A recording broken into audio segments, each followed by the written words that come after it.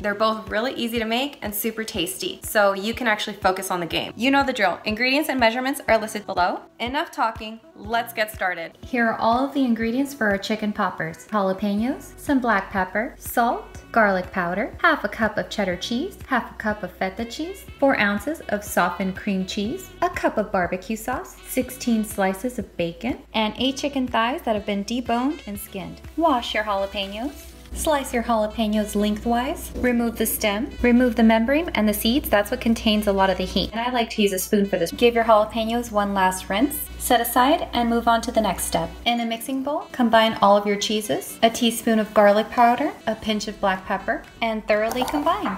Set aside in the refrigerator. If you have granite countertops, be sure to lay 2 towels in between your cutting board and your granite. This is to help absorb some of the shock so we don't crack our granite. On top of your cutting board, place a piece of parchment paper. Add your chicken. Place your parchment paper on top. And using the smooth side of your mallet, you're going to pound this until it's 1/4 inch thick. We're going to preheat our oven to 400 degrees Fahrenheit. Here's the setup.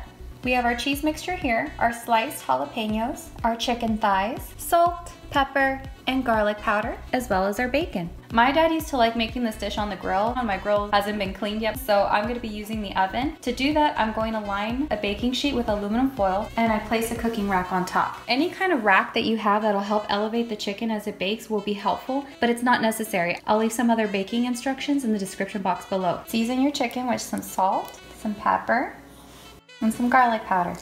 Take one of your jalapeno halves, about a tablespoon of the mixture, or however much your little jalapeno can hold. Place your filled jalapeno cheese mixture down onto the chicken and wrap. If it doesn't look perfect, don't worry, the bacon's gonna help everything come together. Take a slice of your bacon and begin wrapping it all up from one end. You want it nice and snug. Once you've wrapped your chicken halfway, get another piece of bacon and start wrapping from the opposite end.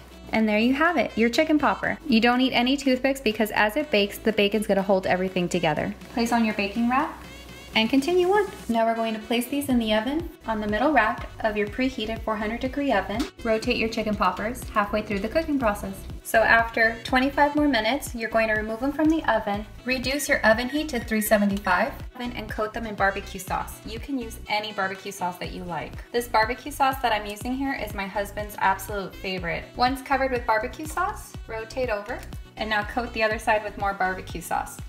Now you're going to bake these for another 5 minutes, but this time at 375 degrees Fahrenheit. Set your timer to 5 minutes.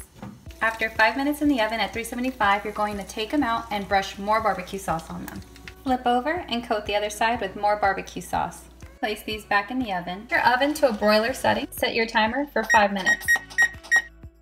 After being in the broiler for 5 minutes, our bacon is really crispy. Now we're just gonna let them rest for 10 minutes. And you're done. Here are the ingredients to make my mom's favorite chunky guacamole dip. Some avocados, an onion, some limes, some tomatoes, 1 jalapeno for a kick, cilantro, a pretty red bell pepper, and for seasoning, garlic salt, Tabasco, black pepper, salt, and garlic powder. Dice your tomatoes into thick chunks. Set aside in a large bowl. Roughly chop some cilantro. Set aside in the same bowl. Roughly chop an onion. Set aside. Dice your de-seeded jalapeno. Set aside. Roughly chop a red bell pepper that you've already de-seeded. Place in your bowl.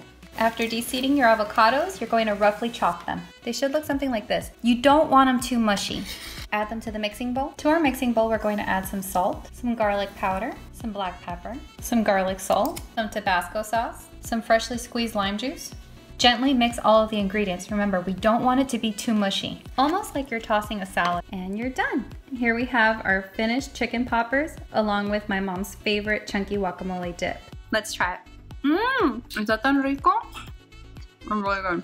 It's just how my dad used to make it. This is why my dad used to call them chicken poppers. I feel like this is turning into a mukbang. This is why I need my husband here to taste food. My favorite chips of all time are blue corn chips for the Super Bowl. I just think they go great with the colors. Delicioso. Obviously, food makes me happy. Also, if you like this video, don't forget to give it a big thumbs up and subscribe for more recipes and join the Fusion fam. Suerte!